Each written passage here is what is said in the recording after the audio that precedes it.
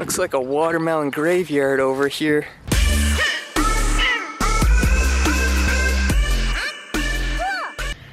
Hi guys, so I'm out here at the range, and before I begin, let me show you something. I was having a bit of a problem going to the normal gun range, so I found myself a nice secluded location, and it's got a bit of security as well to keep, you know, other people out, so I can shoot here alone in private. Here, let me show you what I'm talking about. This is the security I'm talking about. Nothing too much. I didn't want to go overboard, just enough to keep out, you know, the riffraff. So 16 to 18 foot high double razor wire fence. What I am testing today are these right here. They're the Aeromagnum rounds from Al Clark from Aeromagnum. What I'm testing today is this, the Aeromagnum Devastator rounds. Now these are an amazing round, top notch. The fit and finish on these rounds is unmatched by any. Let me see if I can get one out right here. They're actually coated in Teflon, which makes them extremely slick to the touch. The other benefit of these rounds being coated in Teflon is that over time, as you shoot them through your barrel's actually gonna get a little layer of Teflon in it, which will help keep it clean. Also, you're not touching and handling lead since it is coated in Teflon. It's keeping you safe from the lead as well. All right, enough talking about it. Let's get this sighted in and blow some watermelons up. All right, let's do this. So, a little bit about this gun right here. On the front of it, I have the newest suppressor from Pitbull Airguns. And I'm using their single shot tray as well, Pitbull Airgun single shot tray. It's all 3D printed, and it's super affordable price. And you can get this at pitbullairguns.com. So you just slide that in, take your round. It sits right in there easy.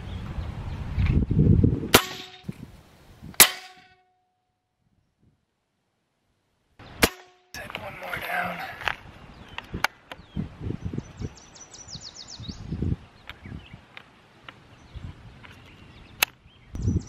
Alright, let's go see where I hit. Got a real nice grouping there. I am shooting at 25 yards. I know the gun can do a lot more than that. I'm getting this thing ready for a specific purpose. We go check the target, adjust my scope, and we should be all set to go from there. Alright, here's how I'm gonna adjust my scope. And it takes a lot of the in-between shooting right out of the mix. I have my laser sight attaches to a Picatinny rail. I'm going to attach it to the built-in Picatinny rail on my bipod. I'm going to put the laser sight on my group where those 3 rounds I shot hit, which are all stacked on top of each other. So I'm going to keep my crosshairs on the spot where I was aiming, and I'm going to put the laser on the group it made. Once those are both lined up and locked in, I'm going to then adjust the scope crosshairs over to the laser point, and I should be theoretically dead on. Take a few more shots, make sure everything's perfect, get back to it. Laser sight's all attached. Now it should be really simple to sight the scope in.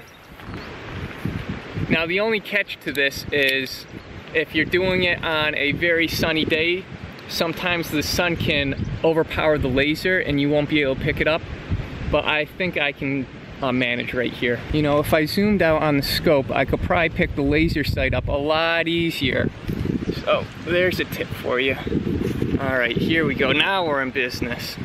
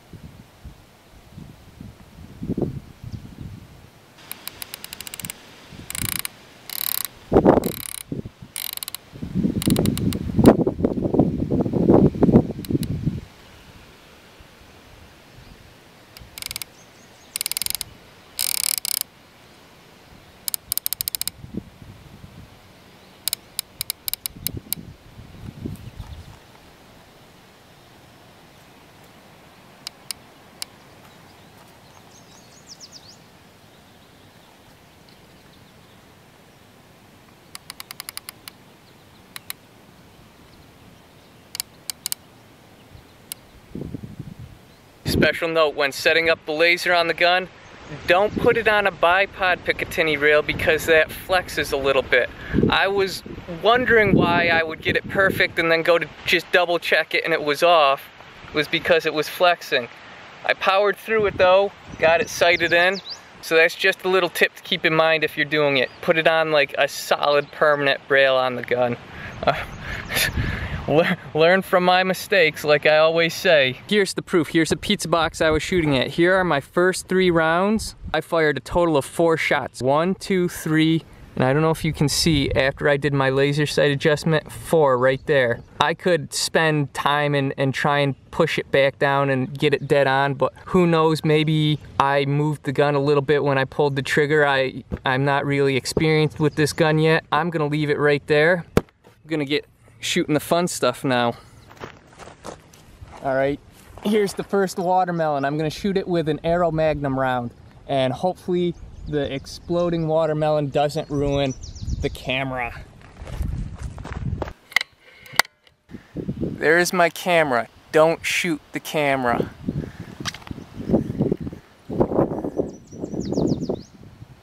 Bye-bye.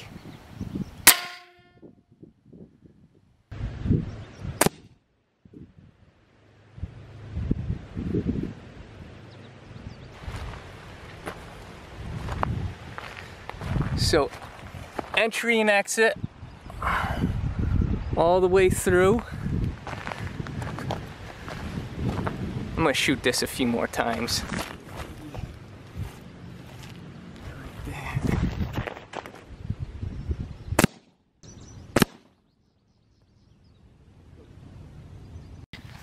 Okay, second round into the same watermelon.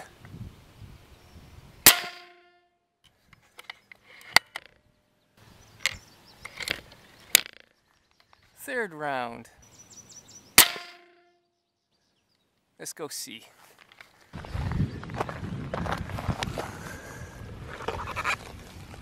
Oh, it is just pulverized mush inside.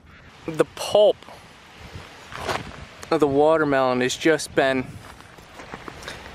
completely like torn apart inside from the shock. The watermelon has just been like disintegrated inside.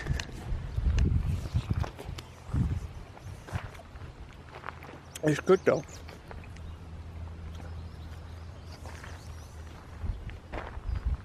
Alright, I got 3 more to shoot and some other stuff. Okay, so we've seen what it'll do to 1 watermelon. What about 2 watermelons in a row? I was gonna shoot these each individually. I think this might be cool to see what happens with 2 as well.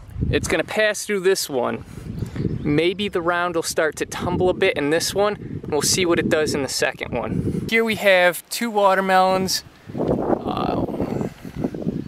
Let's see, 1 there, and 1 right behind it. I'm actually gonna go adjust the 1 right now. Hold on. All right. Just went down and adjusted them.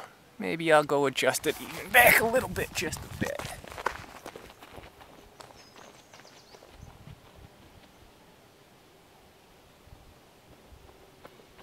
Oh, that looks good. All right. We're hot, we're live. Oh, I was gonna air the gun up, damn. Okay, hold on. All right, the gun's aired back up. Don't miss. Oh, that looked cool.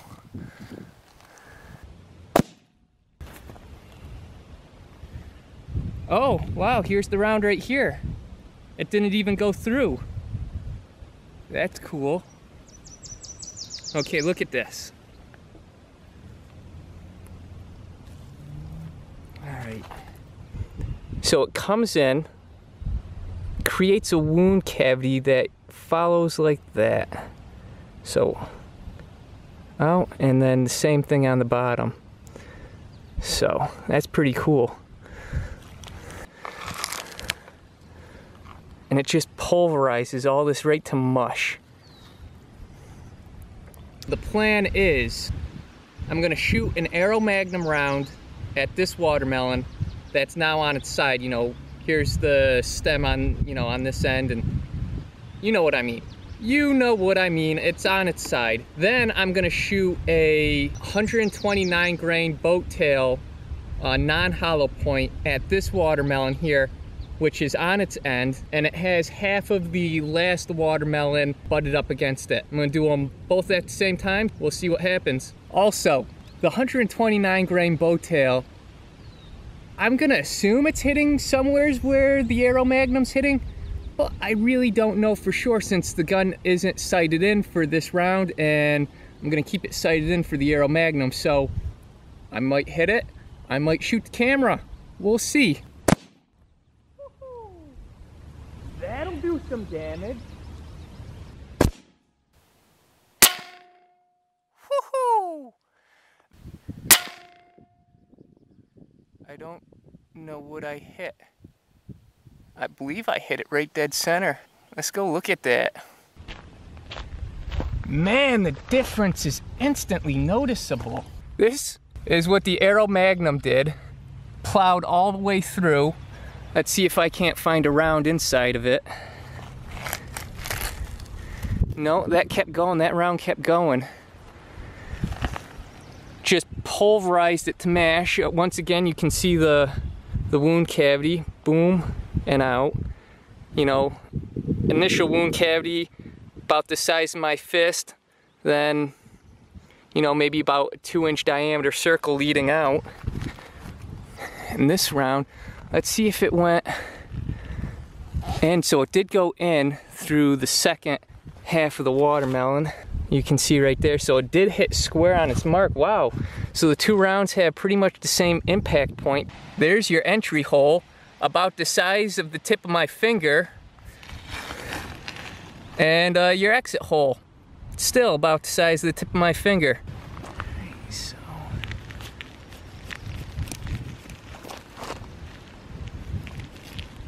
So this is the exit wound, remember? So I'm gonna orient it.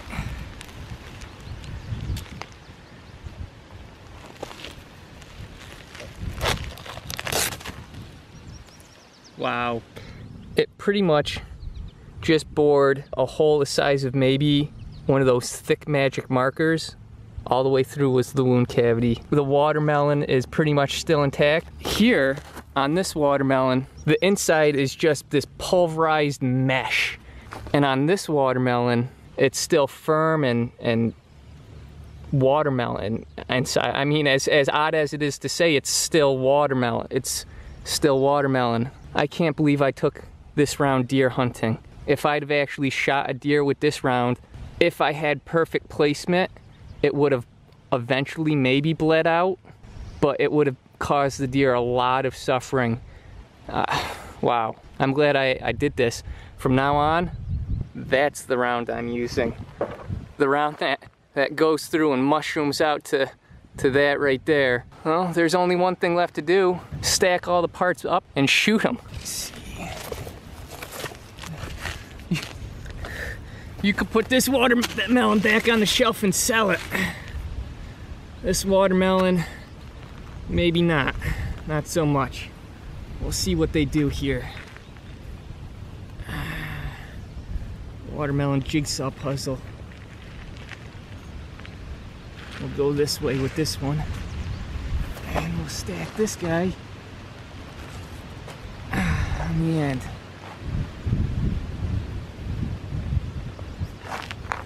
Yeah, that looks scientific. The last of the watermelons, I probably will shoot maybe 2 rounds at this. This is an Aeromagnum.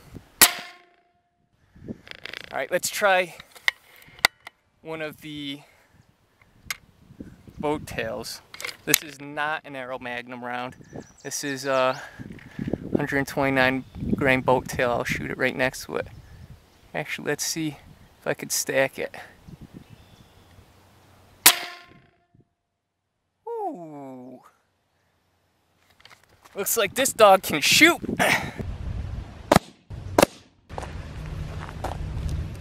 Oh, got another little Aeromagnum present. So it went through and just kind of sat right up next to the skin.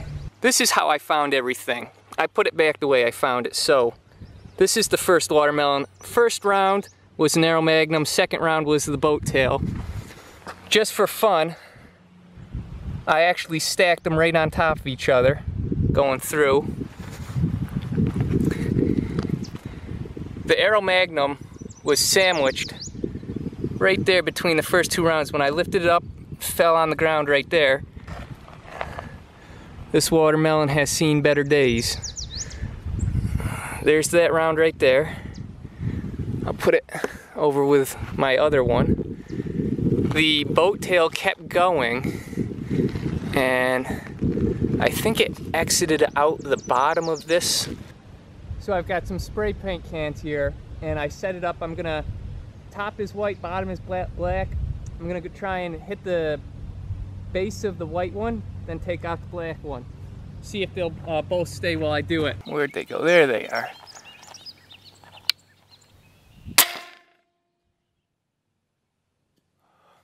Oh shit. Part of that landed right next to me on the other side of the fence. Holy crap.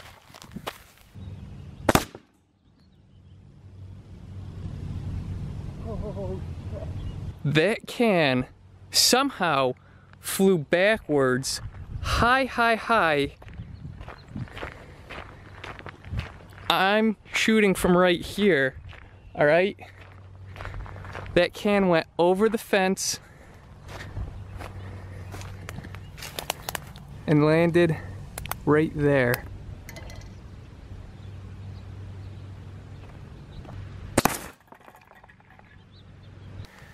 There's the can, there's the camera. Where should I shoot it? Yeah, right in the middle, why not? Oh, it just spun around on the ground, that's cool. Exit wound, entry wound. All right guys, I hope you enjoyed that. I am in love with this combination right now. I can't wait to get it out and actually do some damage with it. I've got to go figure out how to get watermelon off the lens of my camera, so I will see you guys later.